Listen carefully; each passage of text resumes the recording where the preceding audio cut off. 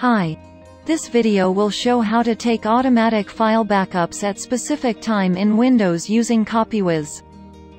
Copywhiz can automatically copy, backup or replicate files at a particular time.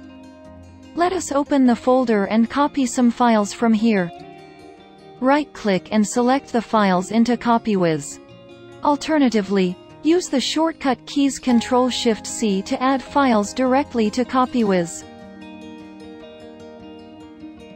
Go to the destination folder, right-click and choose Copywhiz, Paste Advanced. We will add %date% in the destination folder address, to automatically create a new destination folder each time based on the current date.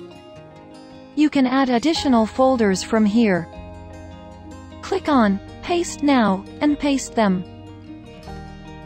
To schedule automatic backups of these files, save them as a Copywhiz project.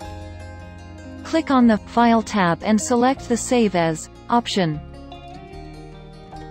Name the project and save it. Select the option, Paste Later, to schedule this project. Set the preferred frequency of the backup. That's it. Copywhiz will now automatically take backups.